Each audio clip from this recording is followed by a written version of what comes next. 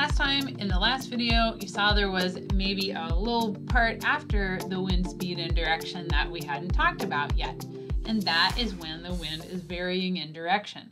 So they are going to code the wind as being variable if the wind was 6 knots or less during the previous 2-minute evaluation period. So we still have that 2-minute evaluation period that we're looking at. Sometimes we can see it coded as VRB05. Okay, so that would be its variable at 5. It could be just coded VRB, and that's just generic for the speed is 6 knots or less. But during the previous 2-minute evaluation period, then there really wasn't a definite direction that the wind was coming from. If the wind speed is found in the last 2-minute evaluation period to be 7 knots or greater, and the direction is varying by more than 60 degrees, so we have some wind that causing the direction to move around, then we can use this little abbreviation after our normal wind group. So how I would read this would be that the wind is from 250 degrees true, 10 gusting 26, and the direction variable between 220 degrees true and 280 degrees true. So that is going to follow that normal wind group if we have that 7 knots of wind or more and it's varying by 60 degrees or more during that 2-minute evaluation period. So be able to read these variable direction information that we also get. So the next portion of our METAR that we're going to see is the visibility. So would a machine's placement matter in the view of the airport in terms of seeing the visibility of the whole airport? Well, let's talk about what we mean by prevailing visibility. So the definition of prevailing visibility is the greatest distance that can be seen throughout at least half of the horizon circle, not necessarily continuous. So as an example, I'm going to have a good picture here on the next slide of what we're talking about, but prevailing visibility is the greatest distance that can be seen throughout at least half of the horizon circle. So what do we mean by horizon circle? If I stood on a nice open plain and I'm looking around, turning my body around, I'm looking at the horizon, that's the horizon circle. So the greatest distance that can be seen throughout at least half of that horizon circle, not necessarily continuous. Now, how about this picture right here? If we had on the end of this runway, if we had a little station that was recording our visibility and it was looking around and it was looking toward my camera, it looks like I'm on final approach, it was looking this direction, it's looking this direction, it's looking out that direction, it's looking all these different directions, it sees pretty good visibility. It might report that as 10 miles or something like that. Because we have over half of my horizon circle is nice, good visibility. But what about in this part of my horizon circle? If my sensor looks out this direction, it's going to run into this area of fog, or it looks like ground fog to me. It's sitting there looking at that going, oh, okay, but it's not going to report that as a restriction of visibility if it's an automated weather system and it's not being corrected by humans. Now, from this report, we actually see it is an automated system. So you have to take this visibility, if it's an automated system, with a bit of a grain of salt here.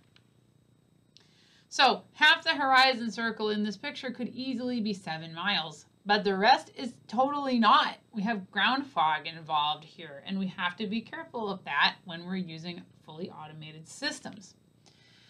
So the sensor visibility, like I mentioned, it really matters where it's looking. For a manual observation, it's going to take prevailing visibility, the greatest visibility, at least half of the horizon, and again, not necessarily continuous. So I have a picture coming on the next slide to give you more of an overhead view of what we're talking about, but it's the greatest visibility that it can see, a person can see, of at least half the horizon, not necessarily continuous. If the visibility is less than 7 statute miles. Visibility on METARs is reported in statute miles. And this, if it's ever going to be less, if it's reported less than 7 miles, they're going to actually include a reason. And the reason codes we're going to be getting to in a future video. If it's less than, so for example, sometimes you might see M1/4 SM. That means the visibility is less than 1/4 statute mile. And I just remember M, what it reminds me of is minus. So if I wrote this, I could write -1/4 statute mile, and that tells me it's less than 1/4 statute mile. We might also see this as M3/8 statute mile, meaning the visibility is less than 3/8 of statute mile. Now, looking at that horizon circle, so here's a view over East Texas Regional Airport, and we're actually looking out of a circle around the airport, and we have at least half of this circle has good visibility. Okay, so here's 1/4, perfect. Okay, fine. We have over 1/4 down here that's good visibility. We have about 1/4 over here that's also good visibility. So we've got good enough wedges here of my horizon circle with good visibility. But it's not continuous, not necessarily continuous. We've got some low clouds that are sitting over the end of our longer runway right here. We've got some other low clouds that are impacting our operation over here. So this is sometimes going to be, so again, this can be reported as the prevailing visibility of whatever they can see going out this direction.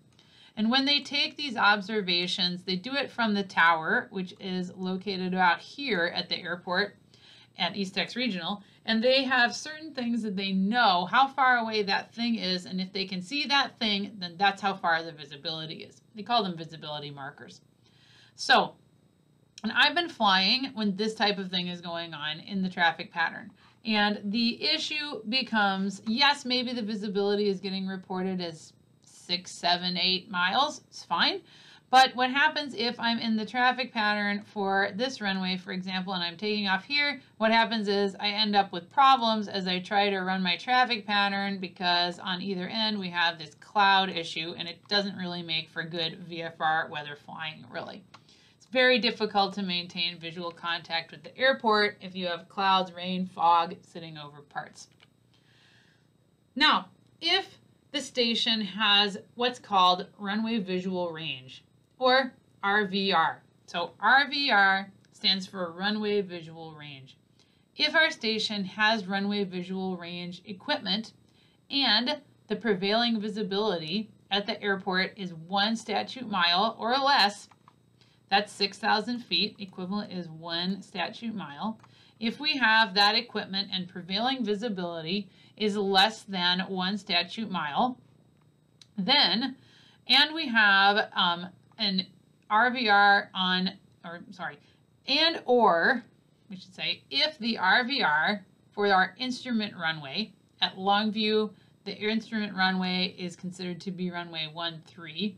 If it's 6,000 feet or less, then they're going to report the RVR. So basically, if our visibility is less than 1 statute mile or 6,000 feet on our instrument runway, that would be the runway that people generally are doing instrument approaches, and we have an RVR sensor, then they will report RVR in our report. Otherwise, they're not going to report RVR. And RVR, again, stands for runway visual range. What does a runway visual range actually do? Well, what it does is it's a sensor that records how far it can see down the runway based on light reflecting within the instrument. This is a picture of a couple different types of systems. Older types sometimes looked for an actual light that was sitting off the runway, and it would have a little sensor that would look for it. Newer systems, I'm going to zoom in on this one, they will flash a light out of one of these boxes, and the other box is going to receive that light, and if it can see the light, then it can figure out its distance. So this is a more modern type of RVR sensor. you can have up to 4 of these on a runway. The airport where I live, East Texas Regional, we only have 1. Long runways like Denver International, they have 4 RVR sensors on their runways. It's very long runways there. So how do we read this information? Here is an example of one. Okay, so let's read it in parts. We have a runway visual range. So notice first our prevailing visibility is definitely less than a mile. It's reported as 1/2 statute mile. Runway 4 has a runway visual range of 4,500 feet, V for variable, with 6,000 feet. And then we have a P right here. What does that P mean? The P means it's greater than 6,000 feet. And I just think of P for plus. So that is what's going on. We have runway 04, 4,500 feet RVR, variable to greater than 6,000 feet RVR. And they also have coded, because we have a visibility restriction and the visibility is less than 7 miles, we have a restriction code, and FG stands for fog. We haven't talked about the codes yet, but we'll get to that. So P is greater than, M is less than for the RVR as well. So P for plus, M for minus. That's how I remember that. An example of M might be something like this, R13/M0600 feet. And what that means, hopefully you can read my bad writing, on runway 13, the RVR is less than 600 feet.